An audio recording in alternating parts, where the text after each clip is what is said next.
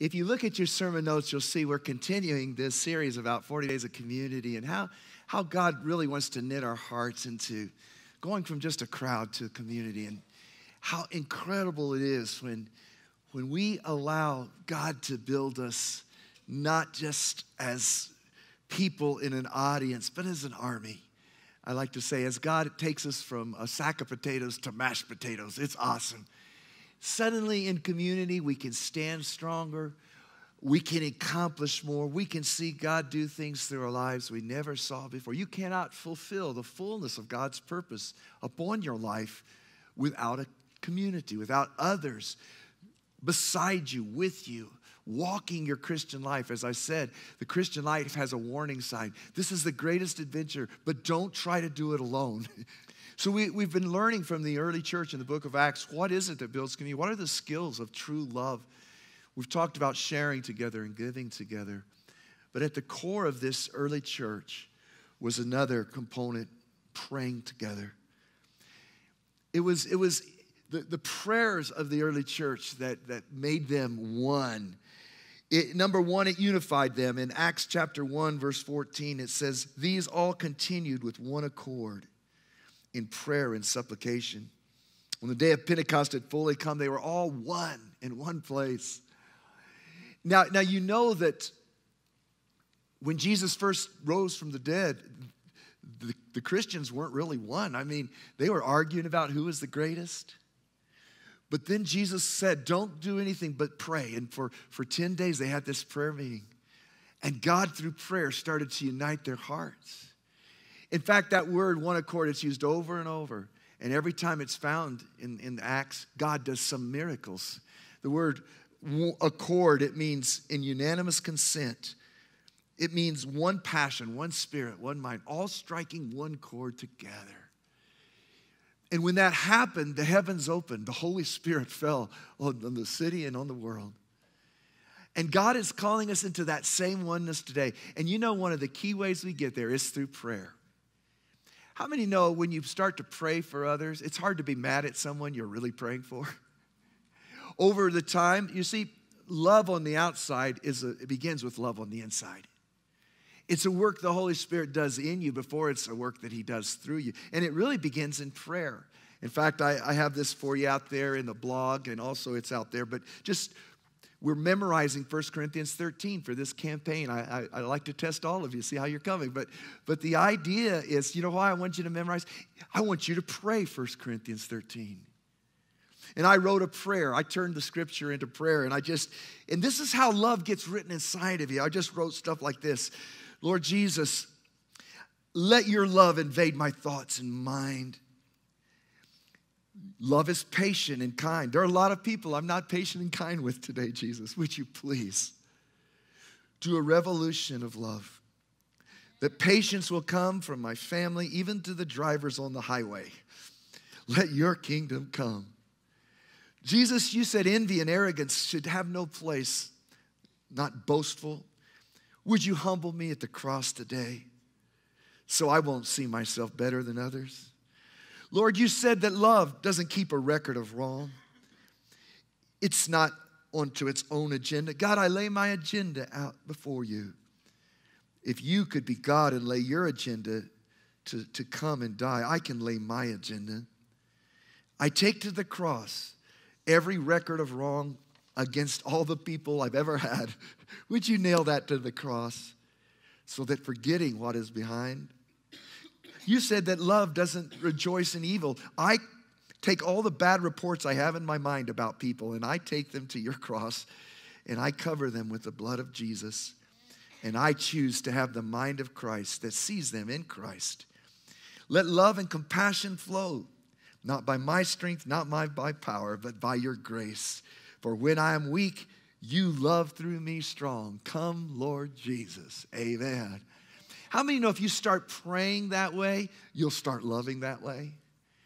It always is something in you before it becomes something through you. So they prayed themselves to unity. They prayed them together into oneness. And this made their witness and ministry supernaturally powerful. Once they began to pray that way, miracles started to happen. people jumped up. They were healed. Thousands came to Christ. Prison doors opened. Peter walked out. One writer kind of comparing the book of Acts to churches today, I thought this was good. He said, in Acts chapter 2, they prayed for 10 days, and Peter preached for 10 minutes, and 3,000 people were saved. Today, we pray for 10 minutes, preach for 10 days, and 3 people are saved. But how many know that prayer brings the power? I believe with all my heart in the notes that prayer is the greatest untapped source of spiritual power and potential in the universe. That literally where you're going in life, I can tell you your future in the kingdom by who's praying for you, how are you praying, who are you praying with. Are you united to a circle of prayer people that pray with your needs in mind just as if they were their own? Then you are headed for victory. How many can say that in your life you've come places that you never deserved to be, incredible opportunities that you shouldn't have had because grandma, somebody prayed you there? That you were blessed, not because you deserved it, but you were prayed to the front of the line. Prayer takes what we can be and it adds what God can do with us. How many know there's 2 ways to live your life? You can live in your strength or you can live in God's strength. You can face the next temptation you have in your strength. Guess what's going to happen? Not good things. Or you could, through prayer, be in the strength and power of God. Guess what's going to happen? Victory. And if you add to that people praying for you, I don't know, I have this picture in my mind because I don't know if any of you watched the Cowboys and Lord help the kids. No, I'm not praying about that today. Anyhow, but on Monday night, Des Bryant, he catches this pass and he's right by the end zone, but he's doing this amazing thing, but he can't quite get in the end zone. And all of a sudden these guards and linemen come up and they pound him and they just knock him over the goal line. How many have ever had someone who just prayed you over the goal line? Because of their prayers, this mighty force that just took you where you couldn't be. I'm convinced that someone said only in eternity will we see what prayers have wrought in our lives. We will see the good and we will see what could have happened had we prayed. Charles Spurgeon, this great evangelist in London last century, and all these incredible miracles, people came into Christ. They asked him, Charles, I don't understand. Why come when you preach, heaven comes. There's other people, they preach kind of your same sermons and it doesn't happen. What's the secret to your success? And he said, very simple. My people pray for me. In fact, as he preached under his stage, there was a basement with 100 people praying for him. And every once in a while, in fact, he'd get preaching, things were going a little rough, and he'd start pounding on there. Turn it up down there, guys. Whoa. How many know? With enough prayer, the most average of us could see God do stuff we couldn't even imagine or dream. The Bible says you have not, James 4:2, just because you ask not. Through prayer, we tap into the muchness, and I like this word muchness, even though it's not a real word. But the Bible describes heaven as a place of muchness. How many know when God says he wants to meet your needs, it's not according to his leftovers in glory, but it's according to his riches in glory. Ephesians 3:20 says he's able to do abundantly beyond the greatest thing you can imagine, the highest thing you can think of. The Bible says he's prepared for you works from the foundation of the world. He has packages for you. October 1st, 2017, I have a miracle for Janet. I have a supernatural provision for Bob. And if you can imagine maybe a giant FedEx warehouse and all these packages, and there's some up there right now with your name, and there's not a day that you will face that God hasn't prepared something for you. But unfortunately, many of us will leave them on the shelf. Because to have the muchness of God, the key is prayer. I love Jeremiah 33:3. It says, call to me. And can you just hear the Lord saying, call to me. Come on, call to me. I will answer you and show you great and mighty things which you do not know. One translation says that will astound you, that will blow your mind if you just start calling to me. I remember taking some of my grandkids. I don't know if it was, Peter Piper, one of these places, but I can't remember. But they had this massive gumball machine, and there were gumballs. They weren't just little gumballs. They were massive gumballs. And one of my little grandsons, he's looking up at that, and he's seeing those big gumballs. He's seeing the muchness of the gumballs. And he's staring, and he's wondering, how do I lay hold of this? Oh, let thy kingdom come on earth in my tummy as it is in the gumball machine. And he's just wanting, and all of a sudden he figures, okay, go to Papa and ask. And he gets that quarter, and what's in there becomes released. God is just saying, would you ask Papa? There's things that you can't imagine. Prayer is at the heart of what a healthy family is. You've heard the saying, it is true that the family that prays together stays together. If there was one thing I wish for your home, that as Jesus said, that it wouldn't just be called a house, but it would be called a house of prayer. Prayer in relationships creates a bond. They did a study years ago that said, the average divorce rate, almost 1 in 2 in America, but they found that couples who pray together on a daily basis, that it came out to 1 in 6,000 that were divorced. Somehow, through prayer, the toxics, the negativity in our relationships, in our home become cleansed. Through prayer, our hearts become soft and warm towards each other. Through prayer, we have the wisdom of God, the strategies of God. One of the best books written on this, it's been written by Stormy Omartian. Maybe you saw actually 3 books. The Power of a Praying Wife, The Power of a Praying Husband, and The Power of a Praying Parent. I read them all because even though I'm not a praying wife, I thought I needed to know that too. But it's so incredible what she begins to say, how her marriage literally was at the point of a divorce. And her family, she was about to take the kids and leave, and it was just a terrible situation.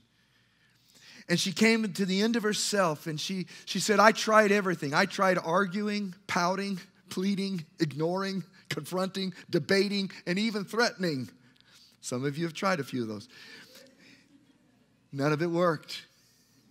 Finally, the Holy Spirit spoke to her and said, Stormy, you've tried everything else. What if I taught you how to pray for your husband and for your family? She said it was a very slow process and no magic happened instantly. But she said she learned how to gut it out in prayer. I mean, how many know real prayer is a 15-rounder? I mean, real prayer is when you say, I am not letting go, God, until you bless me. One prayer at a time, you hack your way through the gates of hell till you get to the heavens. But she said God started to work. And one of the first breakthroughs came when she said, I realized I couldn't take authority over my husband. But I could take authority over Satan's influences over my husband. She said, Jesus, he prayed like this, Jesus, you said I could trample on serpents and scorpions and over all the power of the enemy. And he says, I will not tolerate, accept, or allow miscommunication, past hurt, discouragement, confusion to bring my marriage to the point of divorce. I put my foot down. Satan, the influence you have of discouragement right now, of hopelessness, you're a liar. Jesus brought us together. Jesus can bring us through. He is Lord. And I put this battle under his feet in the name of Jesus Christ. And suddenly there started to be a little change and a thawing. And then she learned the next key phrase, is that God changes you when you pray. And she gave up on the kind of prayers that some of our favorite, God, please help my stubborn, hard-headed husband to change. She gave up on that prayer. And she began to say, God, change my heart. And in John 15, Jesus teaches us the 4 parts of prayer. First is pruning. If God's going to do a miracle, he starts to prune your heart. And then is listening. You have to listen. God, not my will. What are you trying to do? And then it's asking. And then it's standing. And many of us are right at that place. And what God says, if I'm going to change anything in your life, guess what? First, I'll change you. And you begin to pray, and all of a sudden, God changes your heart. How many know God can give you a heart for people?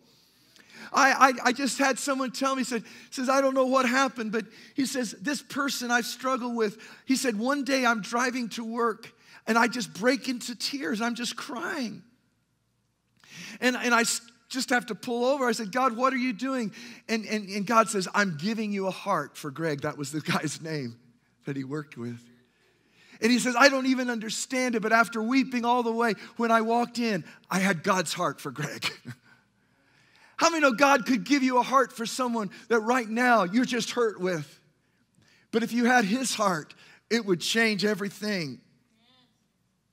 I believe this is so important and powerful that the enemy will try anything to discourage you from tapping into your potential, and specifically the potential of you not only praying, but having prayer partners in your life. As we've said, Satan, he rests when we plan. He laughs when we worry, but he's terrified when we pray. So he comes in every way to try to take this tool away from us. I've been especially amazed to find out that many Christians who love God and serve God for many years, especially when it comes to praying out loud or praying with someone, praying with their family, they don't do it. They can't do it. They never developed. One of the shocking ones, and Sephora gave me a chance to say it. She's, like one of the most awesome prayer warriors I've ever met. But she told me she did not pray out loud till she was 54 years old, even though she had been a Christian all her life. And the only reason she did then is God tricked her into it. She was in a hospital and someone asked her to pray, and when someone's dying, you can't say no. But anyhow, but then all of a sudden that released in her, and she began to be a prayer warrior and lead the prayer ministry. And oh, how many thousands of lives have been changed. But I kept asking, why? Why was that bottled up? And why is it that in most Christian homes, there's very little prayer? Why is it that we can talk about everything, but when we talk to Jesus, we get all stiff and weird? What is going on there? Well, the enemy will try anything, because if this tool comes into your marriage or comes into your relationships, it revolutionizes everything. And so I found out that some of the things that Satan tries to use, he uses misconceptions about prayer. Prayer is for something grandmas do. Prayer is traditional. Prayer is beads or something else. Feelings of intimidation and unworthiness. Prayer is just for holy rollers. Prayer is for super saints and preachers and those kinds of folks. And my faith is kind of private, and I can't really do that. I don't know what I would say. Many times the enemy comes and says, how could you pray with all the issues you have? You're not, you got a lot of stuff going on, and God doesn't want to hear you pray. And if you prayed, they think you're a hypocrite. Anybody ever heard that one? And I love the fact in James chapter 5 and 17, right in the middle, where the Lord says, pray one for another that you may be healed. He goes on, he already knows someone saying, well, I can't pray for someone to be healed. I've got problems. And so in James 5:17, he says, well, think about Elijah. Elijah was as human as we are. And yet when he prayed earnestly that no rain would fall, none fell for 3.5 years. You know what he said? The great prayer warriors of the Bible are just like you. They struggle, they fall. Elijah, he had some weird attitudes, One time called fire down from some kids making fun of his bald head. I mean, he had some issues. But what happened was, in spite of his weakness, God doesn't answer prayers because we're good. He answers prayers because he's good. He loves us. And some people say, well, I don't know what to say. I don't have a vocabulary. And yet Jesus said, out of the mouth of babies, I perfect my praise. The greatest prayers are not intelligent prayers. They're not long prayers. They're very simple, sincere prayers. Because God doesn't listen to your words. He listens to your heart. He even criticized the Pharisees who would pray these long, fancy prayers, but their hearts were far from God. He would honor those who prayed sometimes one-sentence prayers like, Lord, have mercy on me. All right, your whole life will change forever. Now you're healed forever, How many of you could learn that prayer? Lord, have mercy on me. Try it with me. Lord, have mercy on me. That could change your whole life. You see, what God wants us, and Sharon, I quote my wife, she said, it's not about flavorful words. When you just whisper God's name, his ears open wide. He longs for you to pray. He wants to hear you pray. The world needs you to pray. There's prayers inside of you that if they get released will change the history of souls forever. I remember, I think of this when I think of when my first son was born and how much I just wanted him to say, Dada. And I remember I would literally go to his crib and he'd be there and I'd say, hey, Jason, say Dada. I remember once I said, say Dada. He looks up and he says, Mama. I said, wrong, you know. And I just kept saying, Dada. But the day that he looked up and he said, Dada. And I picked him and I danced around the room with him. Bought him a present. Melted my heart. I think I got him a baseball glove. But I thought how God is just waiting someone to say, Dada. You have no idea how that moves his heart. When one of you just says, Dada, I sure need your help. I'm tired of doing this on my own. Please, Dad. He will move heaven and earth. He says he'll even listen to groans in Romans 8:26. He says the Holy Spirit will just give you, have you ever just not known what to say and you just go, oh. God says, I hear that. Because at the heart of his plan for you is these things begin to release. Sometimes our personality difference, especially Sharon and I were such different personalities. It was a long time before we could really dance the dance of praying together. And we had to try something. Some of you might have to figure this out. You know, just little things. You just, how do I start to pray? You know, we just don't pray together. Well, maybe something say, would you tell me 2 things on your prayer list? Or maybe it'll just be, what's something you're thankful for? Do you think we could say that together when we eat dinner tomorrow? Or what if we both wrote 2-sentence prayers and read them to you? Start wherever you are. But I'm telling you, you will be so thankful if you learn the language of corporate prayer. God will do more than you can ask or think. Here's why. The power of prayer is multiplied when we pray together. Our prayers are more than twice as powerful. They accomplish more than twice as much. In Matthew 18 and 20, he says, again, truly I tell you, whatever you bind on earth, and the word there is plural.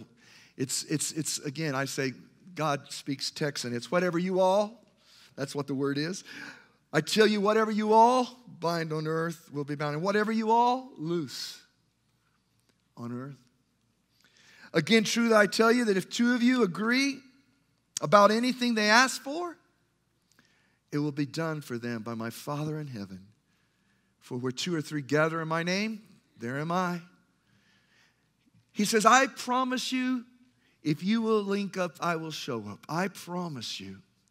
If you will humble yourself, if you will, just 2 or 3, if I could tell you about a revolution, if you got a circle of 2 or 3 and you said, when I go to school, I'm not going to school alone, but 2 or 3 of us in school, or 2 or 3 at work, or 2 or 3 in our neighborhood. But I'm not going to do this just praying my own prayers, but we're going to link up and we're going to come together. We're going to agree what Jesus would want to be done. And we're going to say, Lord, we think we agree that you would want this person saved and you would want to bring peace and you would want to take away strife. So we say it in Jesus' name. And when you do, he says, I'm going to be there. I'm going to come. You watch. I've been waiting for this. My kingdom will come. The most powerful thing on earth is a circle of people committed to find out how to pray in one accord. And when they pray, they make each other's needs as though they were their own. Do you have people like that? I have an 8 o'clock prayer partners and on Sunday morning, and these guys pray for me as if they were me. They cry out for my kids. What that does is it takes what would be ordinary and makes it supernatural. There's a beautiful story. I want to just read part of it. that tells us some steps on how to gather a prayer circle. And like I said, my dream is that every life group would become a prayer group. Every person in Heart for the World would be a prayed-for person, praying with somebody, surrounded in prayer. Every house would be a house of prayer until we see what happened in the book of Acts happens right here in Las Cruces. But Moses and Joshua come together to have a prayer circle. And I just want you to see the power of this. So let me read it to you. Exodus chapter 17, verse 8. The Amalekites came and attacked Israelites at Rephidim. And the sad thing about the Amalekites is they were these bandits, and they would come when children of Israel were crossing the wilderness, and they would go for the elderly or the handicapped that were kind of straggling, and they would go and they would rob and kill them. And so they needed a solution. And so Moses said to Joshua, choose some of our men and go out to fight the Amalekites. Tomorrow I will stand on top of the hill with the staff of God in my hands. I want you to notice the sword and the staff. Two powerful things there. So Joshua fought the Amalekites as Moses had ordered. And Moses, Aaron, and Hur went to the top of the hill. And as long as Moses held up his hands, the Israelites were winning. But whenever he lowered his hands, the Amalekites were winning. When Moses' hands grew tired, they took a stone and put it under him, and he sat on it. And Aaron and Hur held his hands up. Isn't that beautiful? I want you to see something. There are prayer assignments, and there are prayer partners. And if you're going to fulfill your prayer assignment, you've got to have a prayer partner, because your arms are going to get tired. So that his hands remained steady till sunset. So Joshua overcame the Amalekite army with the sword. And the Lord said to Moses, write this on a scroll as something to be remembered, and make sure that Joshua hears it, because I will completely blot out the name of Amalek from under heaven. Moses built an altar and called it, the Lord is my banner. In the Hebrew, it's Jehovah Nissi, the Lord, my standard, my banner.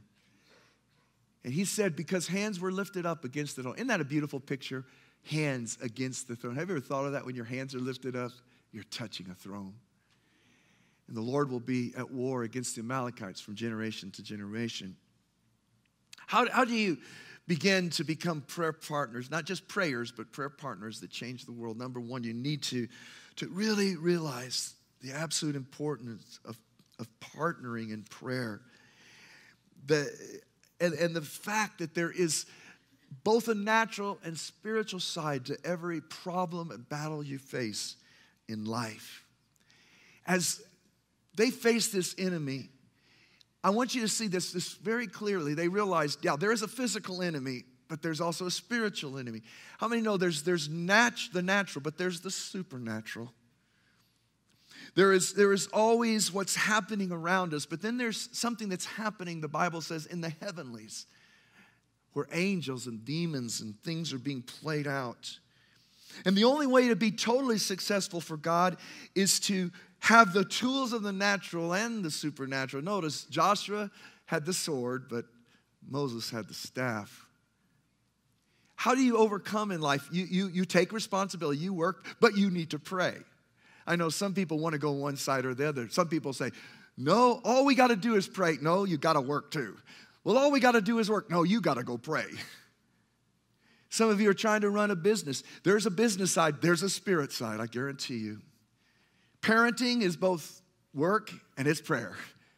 And if you don't have both, the full power of what God wants to do can't happen. What we see here is that the winning of the battle in the physical came first in the spiritual. First, Moses prayed, and as he prayed, Joshua won the battle. I want you to know this is one of the most powerful truths, and that is, number one, there is the problems that you see, and there's the problems you can't see. Look at this verse in Ephesians 6:10 and 12. It says, finally, be strong in the Lord and in his mighty power. Put on the full armor of God so that you can take your stand against the devil's schemes. For our struggle is not, can you circle the word not? Not against flesh and blood, but against the rulers, against the authorities, against the powers of this dark world, and against spiritual forces of evil in heavenly realms. He says, listen, if you're going to have any chance in life, you need to be strong in the Lord. And how are you going to be strong in the Lord? You're going to put on the armor of God, and you're going to do it through prayer. I like to call prayer the detonator. I mean, you've got these weapons. You're going to have the sword of the Spirit. But there is one thing that comes and breaks the attacks of the enemy, and that is what happens as we pray. He says, boy, you don't realize this, but you're operating at 3 levels of demonic powers. There is what we call principalities. They're government demonic authorities that are trying to affect nations and institutions. You know, this week we've been praying for North Korea, and how many know the issue is not flesh and blood, but there's principalities over North Korea that Kim Jong-un, whatever, I forget his name, but he's under a demonic influence of powers, and we're not fighting flesh, but we're praying, God, would you warring angels break the influence over that dictator, break his bondage, and God, would you heal him and redeem him and bring him to Christ so that North Korea can be saved. Would you move in the Spirit, Lord? And then there's territorial spirits and family demons that are assigned to wreck families. And then there's personal demons. And some of you know you've been attacked in your assignment all your life. And these are all at play. But when you pray, God says He does something. The weapons of your warfare through prayer are more powerful than these demonic forces. And when you pray, you win the spiritual battle. Someone said it this way: prayer is not preparation for the battle. Prayer is the battle, and the ministry is just picking up the spoils. The first battle doesn't even, you know, when Joshua walks around Jericho later on, have you noticed that? For 7 days, he just walks around the stronghold. The people in Jericho thought, boy, what is he wasting his time? No, he's praying. And when he prayed 7 days, the walls fell down. And all that was done was to pick up the spoil. Some of you right now, you have incredible battles you're facing, and you know how you're going to win. It's not because you're going to figure it out. It's because you're going to pray, and you're going to undo spiritual bondages and curses, and you're going to pray. And then the time is going to come. God says you've got the breakthrough, and when you step in, the waters are going to part, and the victory is going to come in your family and in places in your life. But then you need something else. You need to ask for help when you pray so that you can persevere. You see, Moses' arms got tired. How many of you have ever been praying about something but you get discouraged? I've been praying for my kids, but I'm not seeing anything happen. And you hit a wall. And because I said battles are often more than just a day. And that's why we need partners who come. And you see, you've got a prayer assignment, but you have someone who's assigned to pray with you. And when you pray together, the strength of each other holds each other's arms, keeps you in the battle until the victory finally comes. I remember when we were just launching our ministry, just almost 30 years ago, and God called me into missions, and for the first trip, you know, I'm going to go to the Philippines for a month, and all of this, you cannot believe the difficulty that's happening. I try to leave, we have a miscarriage, and the next day I leave again, I get to Los Angeles, lose my passport. I mean, everything is going, you know, this is just attacking. Finally, I get to the Philippines after 2 days, and I get into my motel room, and as soon as I get, all of a sudden, I hear gunfire. There was this insurgency and the communists, and there's a full-on gun battle outside of my room. I said, boy, this is great. This mission work is hard. And I just lay on my bed, and don't know what I'm going to do. I say, oh God. And all of a sudden, the Lord lets me hear something. And all of a sudden, the room is filled with the voices of all the people back home that had gathered for a prayer meeting just to pray for me. I could hear their voices shouting into my room. Oh, God, help Pastor Dale. God, protect him. Put a shield. And I just could hear this chorus. The next thing I knew, I just fell asleep. I don't know what ever happened to the gun battle because I was gone. And then I came back and here this battle was going on. And suddenly these 2 missionaries from YWAM come and they said, Paul and Alma Shaner, and they said, God told us our new mission assignment is to be your prayer partners, Pastor Dale. Now they're in heaven, but for 5 years, he would travel with me. He would stay awake almost all night, every night, whenever I ministered. Suddenly, breakthroughs came, and it all led to starting this church. But I know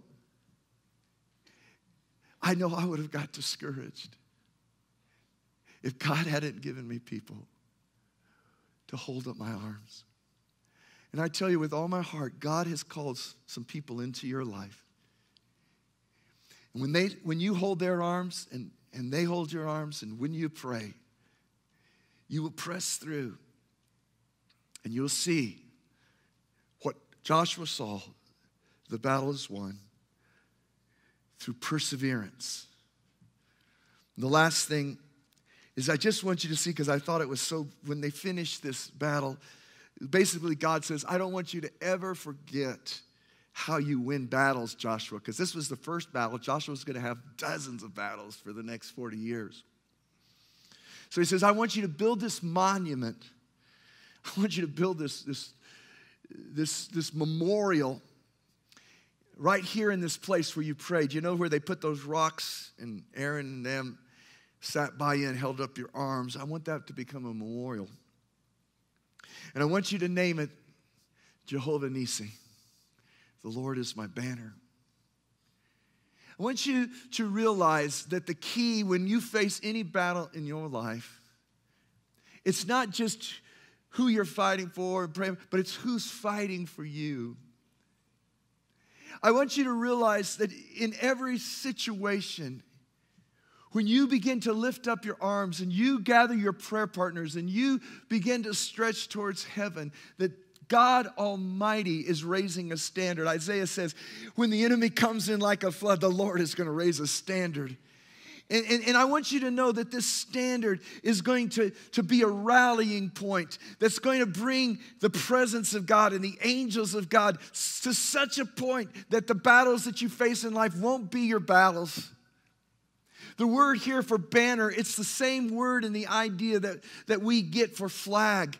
And you know, have you ever noticed when an army is in battle and the battle is raging, but suddenly they lift up the flag, and when they lift up the flag, it rallies the troops. And in fact, I wanted to show this picture. I just love it of Iwo Jima, but it's a picture of this idea that our forces were in a battle, and things were not looking good, but someone at a great price, they raised the flag, and suddenly they rallied, and in that rallying, they had victory. And God says, I want you to know something. That when you face your battles and you hold up his name, it's just like that.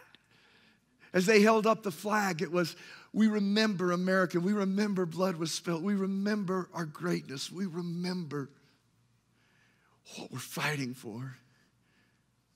We remember our potential.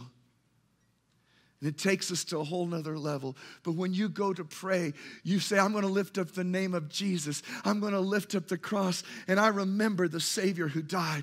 And I remember that he has led captivity captive. I remember that he disarmed the powers of darkness. In his resurrection, he put Satan under his feet. In his power and his authority, that he says when we gather in his name, he will call the armies of heaven to our aid. When we gather in his name, we touch the throne of God. And when we touch the throne of God, God Almighty, the everlasting God, the God of the heavens, of all the angel armies, he is there to stand for us, to rally us, to be in the battle with us, and absolutely nothing can stop us or defeat us. He is Jehovah Nissi, and he is your banner. And right today, some of you are incredible battles today. Some of you are facing things, I don't know if it's in your family, I don't know if it's in your health. The Lord wants you to lift up a banner. He wants you to lift up the name of Jesus, and he wants you to do it with people who hold up your arms. And if you can imagine people who say, Mary, Joe, Vicky, those aren't your problems. I stand with you as though they were mine. I won't let the enemy win against you. I am here until the day of breaking comes, till the breakthrough comes. I will stand with you. And together, if we feel like quitting, we'll tell each other we can't quit. And we'll lift up the name of Jesus, and we'll remember his promise and his faithfulness. And our day of victory, as sure as the sunrise, is coming. Would you bow your heads with me in prayer? I don't know, some of you today just say, Pastor, I need Jehovah Nissi. I have a battle. I have a struggle. And I need God to break through. I just feel like some of us, the Lord wants us to make a fresh commitment today. God, no more living with prayer is just kind of a back burner thing. God, I choose today to become a man or woman of prayer. God, I choose to make this my battle plan for my family, for my job, for my ministry. It's not what I can do, but it's what you can do if I pray, Lord, and I choose that plan. And I ask you, Father, that you will bring me into a circle of brothers and sisters who will pray with me in this way. Maybe someone here today, you just really need, the first and foremost thing, you just really need to say, I accept the Lord Jesus Christ. I want this to be the day that I follow God. Maybe you've kind of strayed away, you've lost your faith, but today you'd really like to come to Christ. You'd really like Jesus Christ again take over and have his plan working in your life again. Would you ask him in? The Bible says Jesus stands at the door and knock, and if anyone will simply ask and open the door, he'll come in. Just pray with me right now. Just say, Jesus, come into my life. I know that I've sinned. I know that I've gone my own way. I've taken back the steering wheel so many times. But I give it to you today. I believe that Jesus Christ died on the cross for me, that he rose again. I accept his forgiveness. Please write my name in heaven, Jesus. Please be the king of my heart again. I give my life to you. And just as we have prayed after the service, I'd love for you to come to one of our prayer teams. We have a Bible to give you if you need that. If you're starting your journey or starting over, please come and just let us celebrate that with you. Could we all stand? And just as we close this service, if you're comfortable doing it, if you're not comfortable, don't worry about this. But if maybe some of you would like to I would love for us just to close in a circle with maybe 3 or 4 people. Maybe somebody wouldn't mind. Just turn around right now and just join hands with 2 or 3 people for a prayer. I want us to have this in our mind as we go, that we pray for each other. Could you do that all over the place? Just say, we're going to pray together, and just say, hi, my name is Dale. Whatever it is, just say, I'm your new prayer partner. Congratulations. You are so blessed. Just say to one another, I will pray for you. I will pray for you. You're not alone. You're not alone. And in this moment, your battles are my battles, and your needs are my needs. And I am going into battle with you, and I'm going to hold up your arms in this prayer. And because we're praying together, we're unstoppable. The gates of hell can't prevail against us.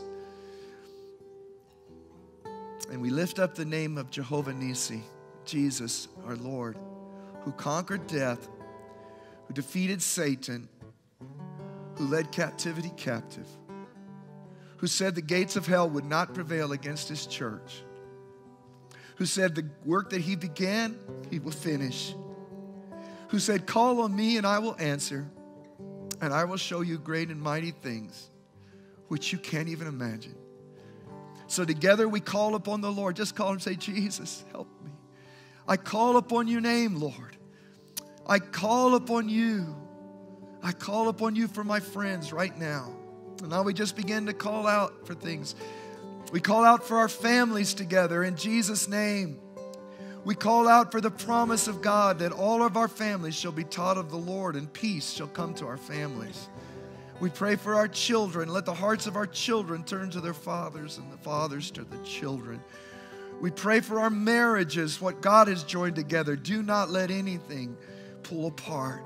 We pray that we will love our spouses as Christ loved the church, and that we will be one, and we will be washed in our marriages with the cleansing blood of Jesus, and we will walk in unity. There will not be two fighting wills, but there will be one will. It is God's will in our home and our family. We pray over the finances of our team right now. Our God will supply their need, and their businesses will be blessed, and their workhouses will become places where God's presence is felt. We pray, Lord, over health in every person in our circle right now. We speak and declare over each other, Jehovah Rapha, the Lord is our healer. By His stripes we are healed. That the same power that raised Jesus from the dead will help our mortal bodies and quicken them. We pray over our whole circle right now that spiritual wisdom and insight will come to them, that they will know God's will for their life, and they will fulfill it completely. We pray, Lord, for the dream and the purpose of their life to be fully fulfilled in the authority of the name of Jesus. I'll just speak after me. Let's speak as if we're speaking to one another. The Lord bless you. The Lord keep you. The Lord make His face to shine upon you. The Lord be gracious to you. The Lord give you peace. In the name of Jesus Christ. Amen and amen. God bless you. Thank your new prayer partners and have a wonderful week.